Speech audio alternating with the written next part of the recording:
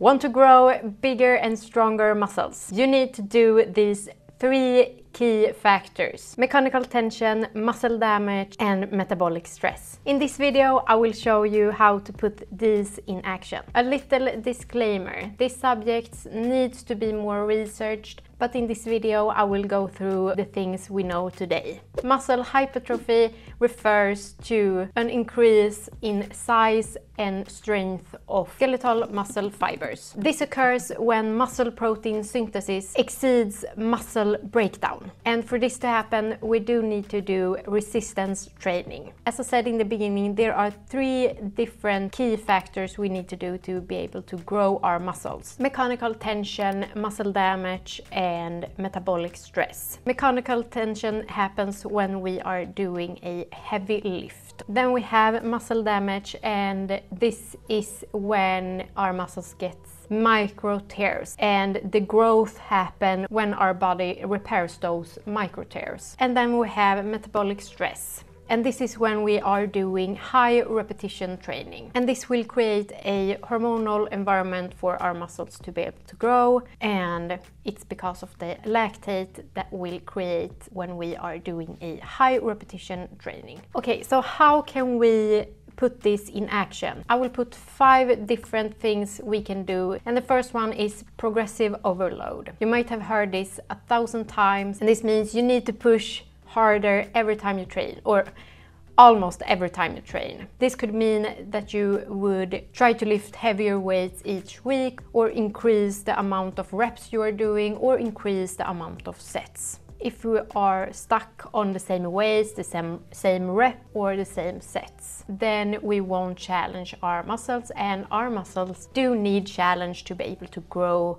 and to increase in strength and size. The second one is volume. We all have done the 8 to 12 repetitions and thinking that that is the perfect amount to do to be able to grow your muscles. But actually it's a higher range of repetition you can do and still grow your muscles. You should be doing around 5 to 30 repetition during one set. 30 is a very high amount of repetition and might create more lactate and can become more discomfortable. But even though you are doing 30 or 5, you have to come close to failure or come to failure, because that's when our muscles are truly challenged and will be bigger and stronger. I usually choose to do the more heavier exercises like compounds lift, like deadlifts, squats, or so on, in the beginning of my workouts, but also doing those with a lower amount of reps, and be sure to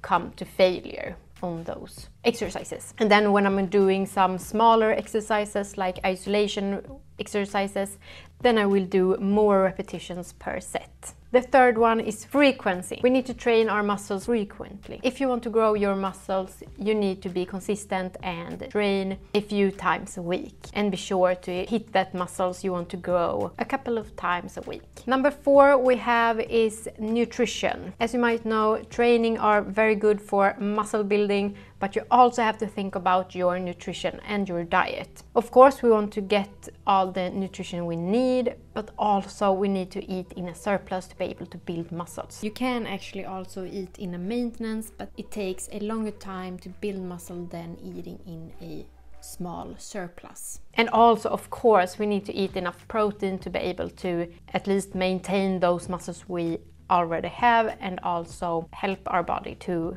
continue with the muscle protein synthesis. So being in a surplus, we can help with the recovery and repairing of our muscles. Number 5, rest and recovery. You might think that 7 times a day are great for muscle building, but you need to rest to be able to recover and heal those muscles, because when we rest, that's the time when our muscles will repair and grow. So plan at least 1 day a week for rest and focus to get enough sleep. And we also should focus on getting enough rest during our workout as well. Between every set, we need to have around 1 to 3 minutes of rest if we are lifting heavy, to be able to push as hard on the next set.